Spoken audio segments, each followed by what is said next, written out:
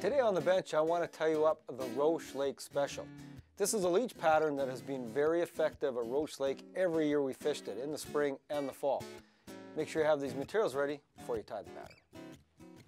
For the hook, we'll use a size 12 2x long nymph hook, some 8/0 olive thread to tie with, a 1/8 inch gold tungsten bead as the bead, some light olive sparkle dubbing as the body, some red copper or ultra wire for the wire, some pearl blue angel hair for the tail, and some peacock light bright for the head. To start the fly off, I've tied in my thread and I've moved to the rear of the hook. And I've taken a small little clump of our angel hair and I'm going to tie it in at the tail. Always go behind. Then I'm just going to cut it, again, about 1 inch long, 1/2 inch to 1 inch long, different lengths with my scissors, and that's just going to form a small tail off the back, just to give it a little glint. The next step to the fly is we want to form the body, and there's different ways to form that body. You want a dubbing brush or a dubbing loop. A lot of people will form a dubbing loop with their thread, and you'll put the dubbing in and then wind it up, wrap it forward. But I like this dubbing block, and I show everybody how to use this dubbing block right now. So let's go through it step by step to form our dubbing brush that we're going to put on to form the body. To start using the dubbing block, we want to take our red wire, which I like to use, and take a length about double the length of the dubbing block and cut that off. What we're going to do is put one end in, a little clamp on the end, just to secure it. Wrap it around our post, go around our turning mechanism, and just hold the other end off while we get our dubbing ready. So that secures the wire in place. Now that we have the wire laid in the track, we're ready to put the dubbing in. And when you put the dubbing on, make sure it's very, very fine.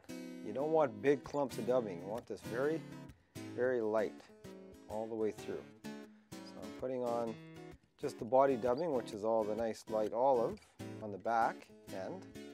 And then I'll move to the head end and put that peacock light bright, a little clump just at the very head end.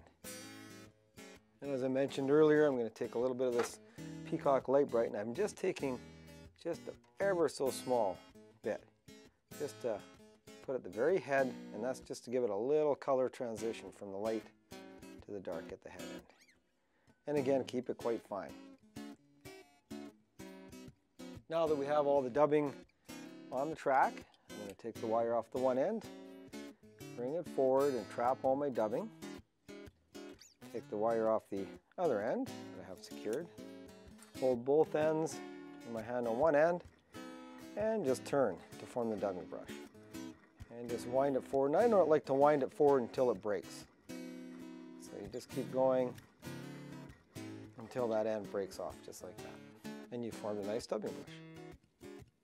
Now that we have our dubbing brush formed, we're going to tie it in right behind the bead, just to make sure the body stays even, and wrap it back to the hook bend, and wrap my thread forward again, and we'll just wrap this dubbing brush forward to form the body.